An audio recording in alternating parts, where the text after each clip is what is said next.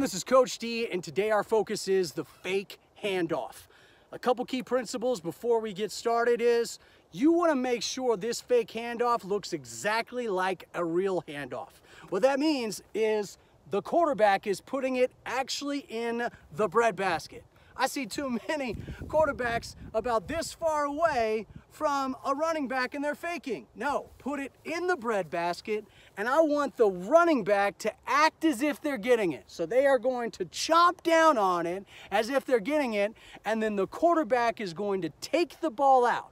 So that means the quarterback has to have a good grip on that ball, into the breadbasket, out. And again, I'm gonna chomp down on it as if I'm getting it, and then I release, but I still stay on top of it as if I have that ball, and then I run full speed as if I have the ball. See, too many of them kind of, okay, I don't really have the ball, so whatever. Or I see a lot of them, no, act like you're getting the ball, put your hand around it, your body over like this, and run it for real. So let's break down a drill. I've got a defense out here. So I've got 2 in front, I've got my 3 in the back. Now what I'm gonna do is I'm gonna set up a couple of formations for fakes. So I've got, my quarterback is here.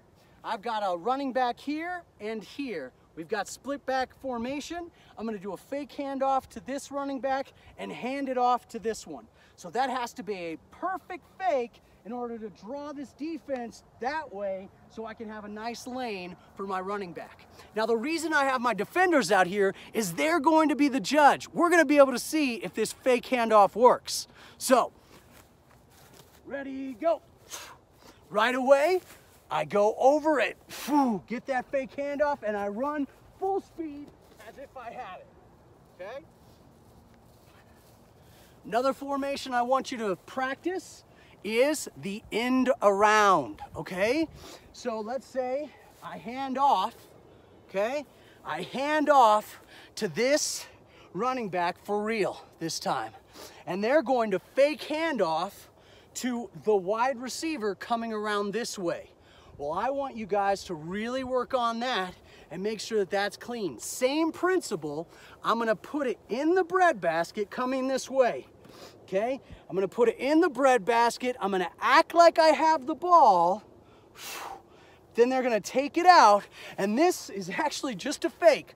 Fakes it, then runs with it, and scores the touchdown. So 2 formations I definitely want you to work on with this. Split back formation here, and then the fake end around, where I'm gonna hand off to this running back, and they're gonna fake it to the wide receiver coming this way and score that touchdown. You want to make sure that you're not just doing one line, one line, one line, one line, but that you're simulating a real defense so that you can see how effective your fakes are.